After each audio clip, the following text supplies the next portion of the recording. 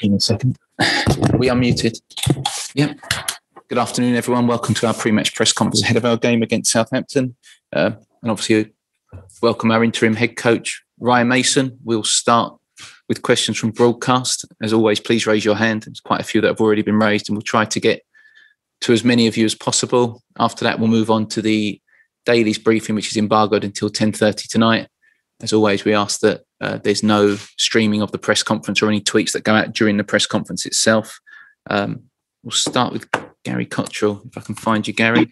Here you go. Gary, you ready? I'm good, mate. Good, man. Let's go. Hello, Ryan. Welcome to the hot seat. What an interesting 24 hours. What's your take on it all? Yep, it's crazy. It's football. I've had it as a player. Obviously, I had the experience of having to retire in this game. Anything can happen. You just have to be prepared and ready for what football can throw at you at times. Obviously, you know this group of players, a lot of them very well. You played with a lot of them. You share an age with a lot of them. Is that important for the rest of the season? So just to try and get a settled together dressing room, is that one of the roles that you can play? Yeah, I think my most important role is to try and get some results and positive results with the football club. I think it helps. I know a lot of the lads have good relationships, but listen, it's a really good group of guys. They're professional, they work hard. So that's all you can ask for as a coach. Players that are willing to learn, willing to work. And of course, it's something to look forward to. There's been things made in recent weeks about some comments, for example, by Hugo, the captain, about maybe some of the players not giving their all, not being together. Have you found anything like that around the place?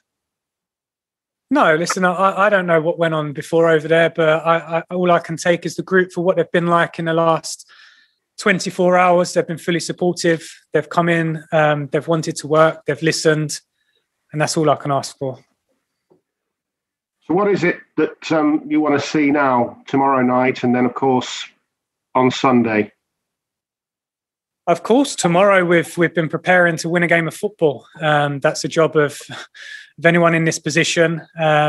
We've given the guys our idea of how we want to go about the game. They have to go, they have to compete, they have to run, they have to fight, of course. But listen, we'll give them a structure to work from, and hopefully that can help them have a positive result.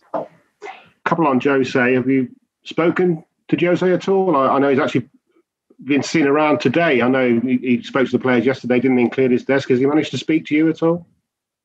No, I didn't get the opportunity. Obviously, it all happened so fast for me in the morning yesterday, so I've not had the opportunity. But listen, he's a great manager. He has been a great manager for a very long time now, so I wish him all the best in the future. He's got you to a cup final. Do you feel sorry for him that he's not going to be able to try and lift that trophy? Listen, I don't think it's about the previous management. That's gone now. I think our focus as a football club is to prepare for the game tomorrow, which we have done. And then once that's out of the way, then we can look to the next game. But the most important thing for this football club is to win matches. Just finally then, do you feel pressure? Do you feel proud? Do you feel happy? Do you feel very busy? What's your overwhelming feeling at the moment? Listen, there's many different emotions going through my body at the moment, but probably the most important one is pride. Been associated with this club over 20 years. It's a very long time of my life, and I feel very proud. I feel like I have an excellent connection with the fans, which I feel is important. So yeah, there's a lot of pride in being given this opportunity to help this great football club. Thank you. Good luck. Cheers, Gary. Okay, we're going to go to George Cummings. George from BBC. Thanks, Simon. Hello, Ryan. Ryan, how's Harry Kane's fitness? Is he going to be fit for the League Cup final on Sunday, and will he be playing tomorrow? No, I'm not sure currently. He didn't train today. It's one of the cases of taking it day by day. We're still not sure about the weekend just yet, but what we do know is that Harry is working extremely hard to get over this injury. Can you tell us what Daniel Levy said to you when he rang you up and told you he was going to be in charge? Oh, we had a very long conversation. I think it was yesterday morning. once the news had broke, obviously I was in the building anyway because I'd been working with the younger lads, and we had a conversation. I took training, and then we had another conversation after. And listen, he asked me if I wanted it, if I was happy to help the club, which obviously I was. The group were happy as well, so that's the most important thing, and we look forward now. Have you spoken to the players already? Is it going to be strange for you in the sense that they used to be your teammates? I think last time you played for Tottenham against Newcastle, 8 of 9 of these were your teammates. Now you're going to be managing them. How are you going to handle that? Absolutely no problem. They're professionals. We're in football. We're in this business, and things like this happen. You have to be professional. We're paid to be professional. There won't be a problem with the guys, I'm sure of that. So it's something I'm looking forward to, and I'm excited about the game tomorrow. And just one last one from me. Have you spoken to Maurizio Pochettino? I know he had a big impact on your career, and as a former Tottenham manager, has he sent you a text message, or have you spoken to him over the last 48 hours? Yes, yeah, we exchanged a couple of messages, and a couple of the other coaching staff from his team as well. He's very busy, understandably, but we've always had a great relationship, and listen, he loves this club as well. So he wished me all the best, and I'm sure we'll be in contact in the future as well. Okay, thanks, George. We're going to go to Mandy now. Hi there, Ryan. I'm just wondering, you'll be the first manager under 30 to take charge of a Premier League game. How excited are you about that and the prospect of having 6 games and a cup final on the horizon as well? Yeah, I'll be honest, I didn't know that. It's not really in my thinking. The pride and the excitement comes from representing the football club, regardless of what age I am. Obviously, that's a cool thing. That's something to be very proud of. But yeah, the fact that I get the opportunity to help this football club in the next 7 matches is a great honour of mine. And what do you hope you can personally bring to that role? Oh, many of things. Of course, I think any head coach will want to have an idea of how they want to play, to help the guys understand, have a structure, have a strategy of how to win games of football, and how I communicate that to the boys on the training pitch and in the classroom is a huge part of my job. The good thing is that this group, they want to listen, they want to learn, and hopefully I can help them. And Spurs have dropped 20 points from winning positions. That's a league high, something I'm sure you're aware of. Do you have time to even improve on that in your time in charge, do you think? Yeah, I hope so. I'm sure there's things that I can help. And my coaching team can help the team. Of course, obviously it's a back end of the season, which is obviously difficult to change some things, but what we can change is structure and understanding of what to do in certain moments. And hopefully if they have that in their mind, then that can help the group in the moment. And just finally from me, you've only had a day or two before the first game and a cup final looming at the weekend. What are the challenges of that? A lack of time, a real lack of time, but I've been working hard. I've been watching a lot of stuff, and I've tried to get the messages as clear to the lads as possible. Obviously, I don't want to give them too much information because it's such a short period of time, but there's been some key messages, and hopefully I can take that on board and take it into the game tomorrow evening. Okay, thanks, Mandy. We're going to go to Ian Abrahams at TalkSport. Moose, you're up. Hi, Ryan. How are you? I'm very good, thanks. How are you? I'm okay. So you've got the big job to the end of the season. Big question: do you want it beyond then? Is this now a big audition for you? No, it's probably a bit of a cliche, but I only knew I was taking training yesterday. It's been the last thing on my mind. All my focus on at the moment is preparing for a game tomorrow. And then after that, it'll be preparing for the next one and so on. So at the moment, that's the last thing on my mind. I mean, it's been a bit of a slow news week, actually. So it's good to speak to you, actually. Thoughts on the European Super League as a man involved in football, not necessarily as the interim manager of Spurs? Yeah, as you can probably imagine, since I think maybe 10, 11 o'clock, I'm not sure what the time was yesterday, my mind has been consumed with so many other things. I can't give an honest answer if I don't actually know what consists of the situation. So at the moment, I'm probably not the person to ask because I don't know enough about it. I don't know hardly a thing about it to even answer that question.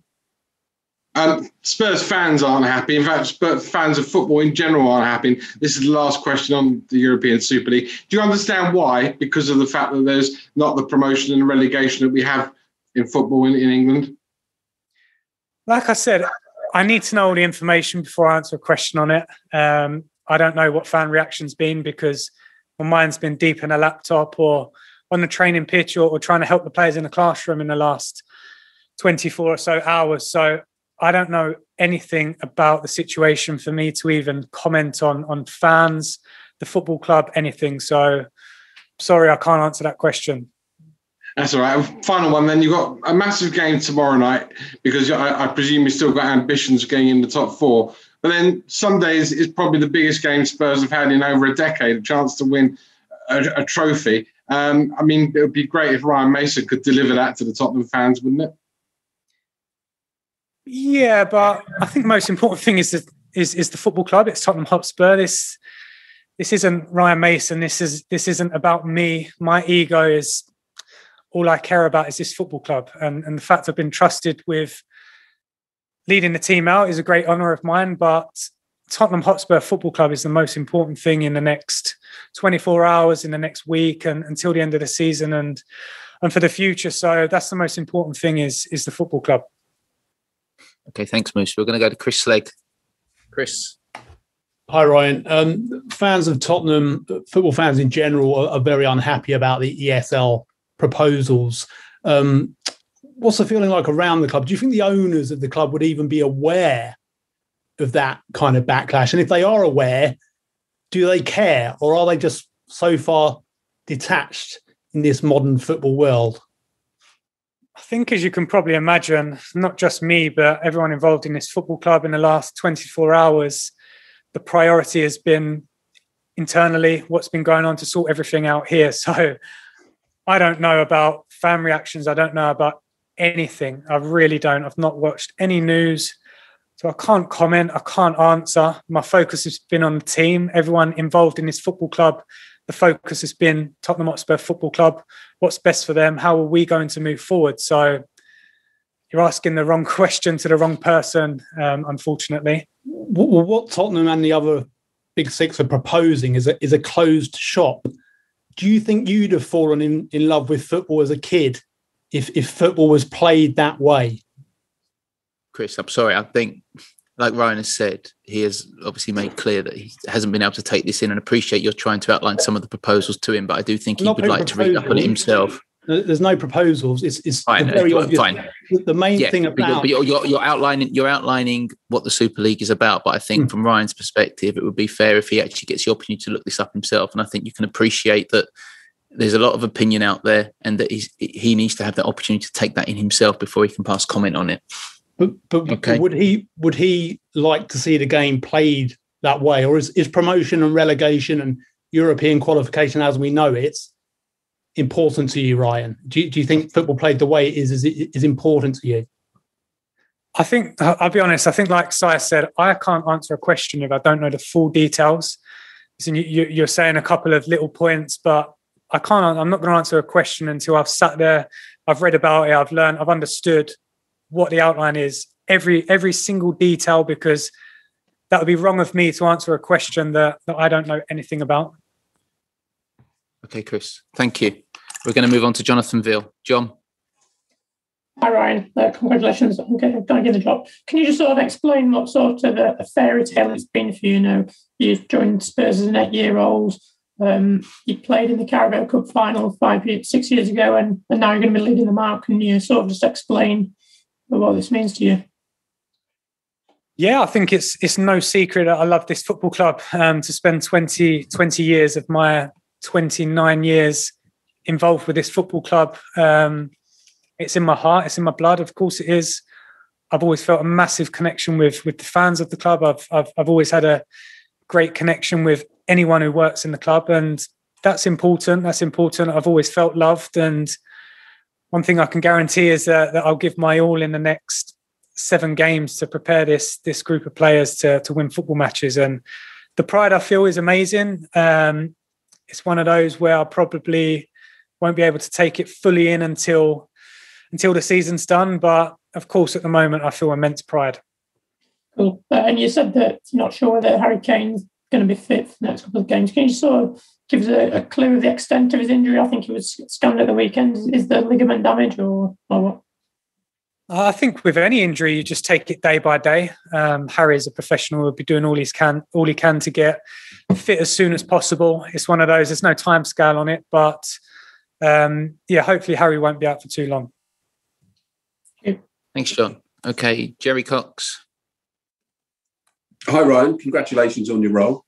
Can you just clarify exactly what the coaching setup will be, who your assistants will be, and how it will work? Yeah, I mean, at the moment, there's people from within the club. Chris Powell, Ledley's remained. Nigel Gibbs as well, who's been associated with the club a very long time. So that's it currently. Whether or not that changes over the next 3 days, 4 days, 5 days, I'm not sure. That's something we'll have to look at. But as you can imagine, the last 24 hours has been crazy.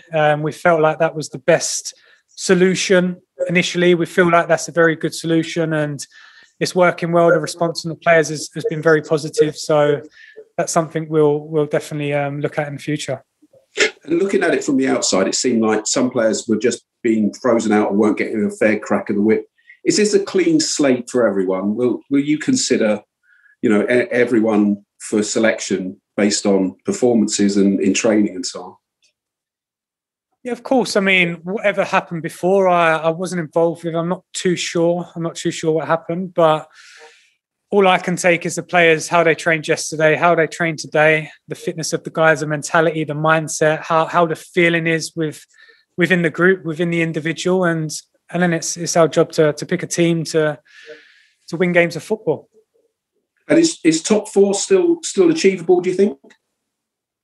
I think the most important thing for us as a group is to take it game by game. We know in football things can change so quickly. The last 24 hours have showed that, but results can happen, things can happen. The most important thing for us is to prepare ourselves, be in the right frame of mind to go and win football matches, and then of course we'll see where that takes us. Okay, thanks, Jerry. We'll go to Ali Gold. Hi there, Ryan. Congratulations on your new role. Just want to ask, obviously, seeing you kind of in the academy set up, managing, I think, the UEFA Youth League matches as well. Obviously, this is going to be very different for you. But in terms of any similarities, what is a Ryan Mason Tottenham Hotspur side going to look like? What kind of principles is it going to have? So I'd hope to think that's what a Tottenham Hotspur side would historically look like. I want us to win games of football. I want us to be brave, to be aggressive, to play like Tottenham Hotspur. Obviously, there's such a short turnaround with games at the moment. I think the most important thing now is to get the players in the right frame of mind, to give them some key principles of how we want to approach games of football. And then hopefully as that goes on, that can develop. And just one little quick one. I mean, we asked about Harry, but any other injuries? Ben Davies, Matt Doherty coming back anytime soon? Yeah, so Matt returned to the training group yesterday. Ben, I'm not sure how long he's got until he returns, but yeah, that's it as it stands at the moment. Thanks, Eddie. We're going to finish with Jack and Carrie Brown, so we'll start with Jack. Hi, Ryan. It's obviously been a pretty difficult last few months in terms of results and performances. Is it hard for you to lift the players after that? No, I don't think so. It's football. It's football. These guys are professionals. They're paid to do a job. They're paid to come in, to work, to compete, and that's the most important thing. Do I think it's difficult? No. You're playing for Tottenham Hotspur. We have a beautiful stadium. We have some things to play for, some big things as well. So trying to lift the group, trying to lift any footballer for that, no, I don't think so at all. Obviously, it's the fans weren't happy with the way things were going. How important is it to you to get the fans back on side, particularly as they're going to start coming back in? Of course, massively. The fans are such a huge part of this football club. I think any successful football club, they feel a connection between the fans, the players, and everyone. And that's what we want Tottenham to be like. That's how I've known it as a player. That's how I've known it as a coach. And that's how I want it to be. Of course, that's huge for our fans to feel like our players represent us and this great football club. Okay, Kerry, to finish from a broadcast perspective. Hello, Ryan. Go for it. Many congratulations. I'm cast your mind back to the 2015 League Cup final and walking out with Hugo, with Harry. Ben was on the bench. Could you ever imagine, fast forward 6 years later, you'd be the coach? No, I'll be honest, I thought I'd still be playing football. I'm probably in my prime, if I'm honest, in terms of footballing ability. But listen, football, it's a crazy, crazy sport. It's bizarre. I've experienced so much as a player. I've had to deal with so much. Obviously, having the serious injury that I had, fighting for my life, coming back, having to retire, returning to this great football club and representing them again as a coach and learning. It's crazy, but at the same time, it's football, and anyone that's involved in football will understand that, will know that. You have to be prepared. There's no planning, there's no pathway for anything, for anyone. The most important thing is doing the time, doing the yards, doing the work, being prepared, and probably most of all, having a love for the game. And that's something that I've always had. I love football, even though I'm not playing it. I love it. I love being around the place. And yeah, the fact I'm representing this football club and get the opportunity to walk us out tomorrow at our beautiful stadium is a great honour of mine. You've done so much for head injury charities. Looking back at that time and what you've been through to come to now, what's your message to anyone that's been through that? And in a sense, when you've gone through something as life-threatening as that, are the pressures of even being a manager at a top Premier League club like Tottenham water off a duck's back? Yeah, no, I mean, there's pressures. Of course there is. I'd be lying if I said I didn't feel it. That's speaking completely honestly. But the most important thing for all of us is our health. Yeah, I've had some difficult moments. I've had such a great network of people around me. I've had Hull, a great football club. They helped me. Obviously, this football club who's in my heart, and I feel like there's people here who genuinely care about me as a human being, and the people I've had around me have been the most important thing. To stay positive, to work hard, to believe, have a good energy about you, and good things will happen. Okay, thanks for that, Kerry. We're going to end the broadcast part of the press conference now so that camera can come off.